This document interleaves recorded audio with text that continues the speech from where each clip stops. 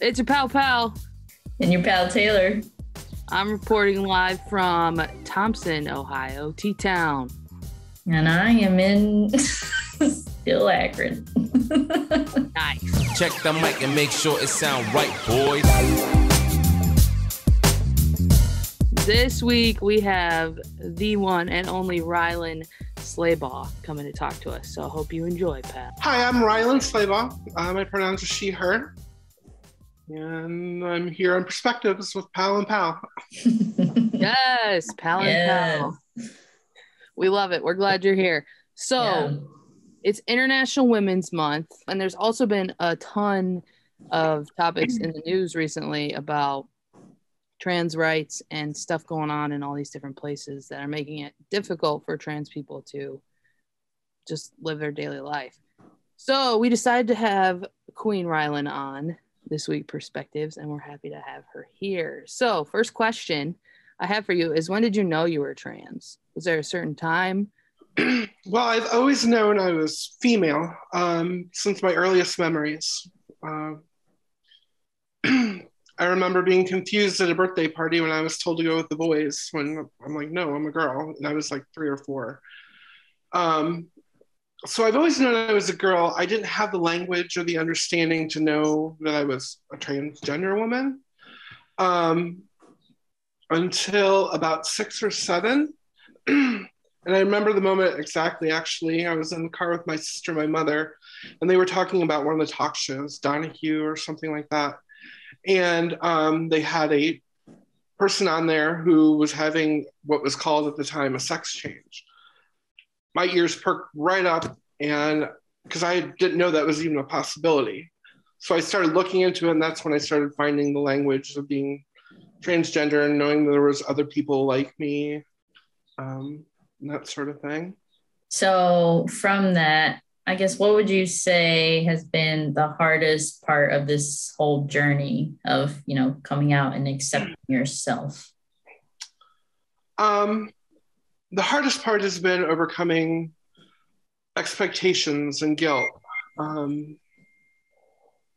Having known I was trans since essentially really little, I also learned to hide it really young. And I was pretty good at hiding it. Most people would say that they had no idea. I was, in high school, I was a football player and had my girlfriend, who I still do. Joined a fraternity in college, whole 9 yards. Got married, had children. And then all this was because of the attitudes that my family had towards LGBT people. They were a big joke in my house growing up. They weren't actively denounced, but they definitely weren't supported.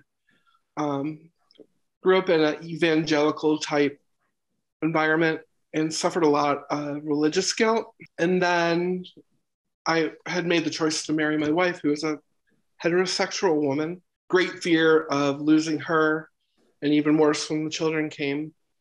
So a lot of the stress, a lot of the guilt, a lot of the shame has come from society's expectations, my parents' expectations, the church's expectations, of who their definition of who I was and who I should be. It wasn't until recently that I've been able to define myself as who I am, who I was made to be, who I was created as. Yeah, and we know that this is only scratching the surface. Obviously you've lived a lot of time and all of that plays into your story, but could you tell us a little bit about how it is now, since you are living in who you are meant to be? It is so much freer. Just prior to coming out to the whole world, I had come out to Heather and my family and whatnot years ago, but before coming out to the whole world and officially starting my transition, that's what a trans person goes from the presenting as the gender that they were assigned at birth to the gender that they feel that they are.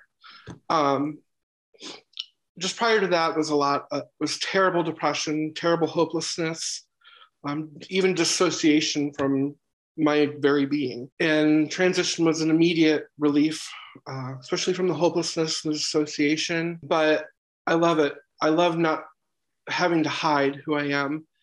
I love not having to worry who knows.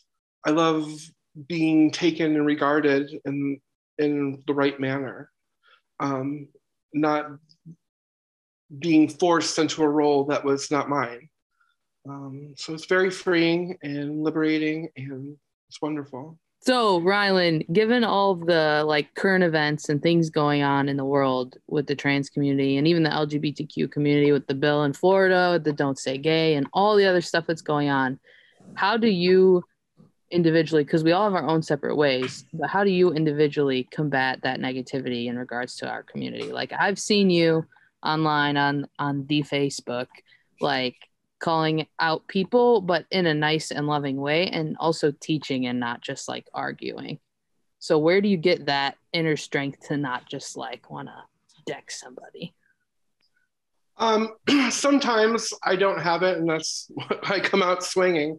But I know that's never going to change anybody's attitude. It's not even going to start. For a lot of people, it's not one encounter that you're going to change a mind, change a heart. It's chipping away at that block, encounter by encounter. So every time you come out swinging and negative and attacking, I'm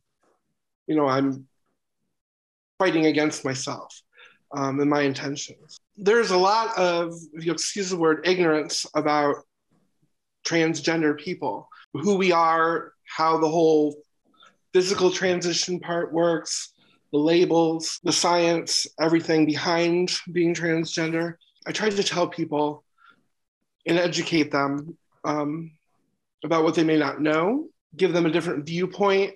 No, and I always see, like Pal said, your posts on Facebook. And I mean, for me, it means a lot to see you, like you said, not really attacking them, but educating them. Because I think sometimes some people just aren't aware of, some of these basic things. And I think I've seen the most of people's hearts changing from this topic or over this topic through, like these relationships and like hearing people's actual stories. So I think it's awesome, what you're doing out there and sticking up for our community and educating those.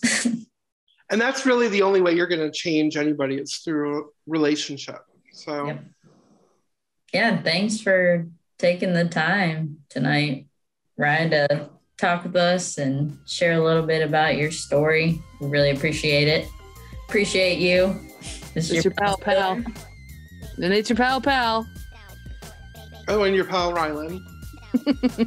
And this has been the one and only Perspectives with Pals. We'll see you soon. I love this. It sound right, boy.